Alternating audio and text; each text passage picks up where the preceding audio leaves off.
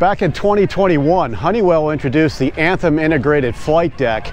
It's a clean sheet design cockpit for a wide variety of applications: OEM, retrofit, jets, turboprops, single engine pistons and twins, VFR, IFR, and combination of both. It's been flying the Anthem in the PC-12 Pilatus. It's here at the show at AirVenture 2023. Let's climb aboard the airplane and talk to Ed Manning to learn more about the hardware interface. Welcome to AirVenture 2023.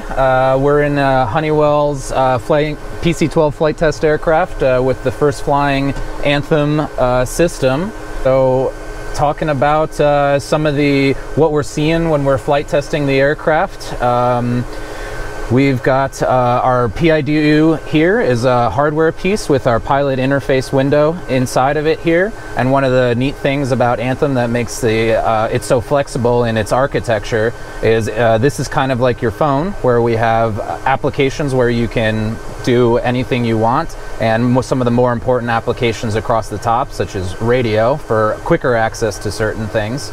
And this pilot interface window is on this piece of hardware and also up here on the forward TDUs as well, leading to the system's flexibility. So anything I can do here, I can do it here as well.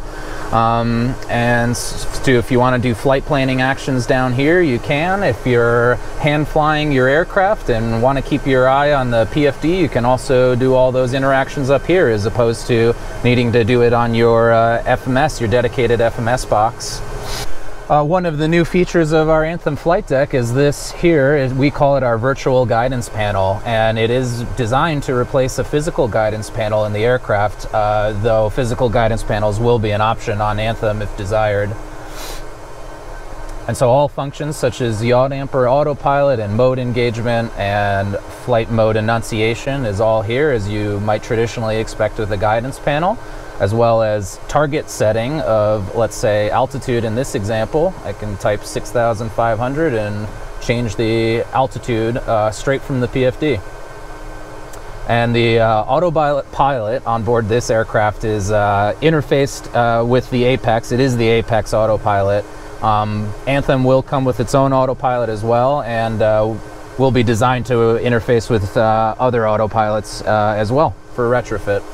So what you see here is just one of many examples of setup of the Anthem system. It can be these 3 TDUs and these 2 PIDUs. The system can go all the way down to one of these TDUs in smaller aircraft. As we had kind of talked about a little bit, the flexibility of our PIW windows really makes that very easy.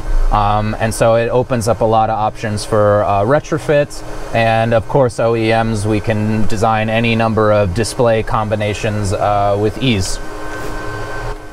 So we are knee-deep in flight testing the aircraft. We've got about 50 hours on the actual hardware so far, and first flight was back in March. One of the things I'm really enjoying as part of the aircraft is, since flying it quite a bit without autopilot, especially in the beginning, I'm really enjoying that I can do everything right here from this display, because I can keep both hands on the yoke and just kind of briefly take away one of my hands to interact with the display, while also keeping my scan close to my PFD. Or if I'm hands-on yoke and hands-on throttle down here, it's also not very far to get to this PIDU to do any of the operations that I need to do. So the flexibility of being able to do this anywhere and put exactly what I want where I want it is what I'm really enjoying about the system.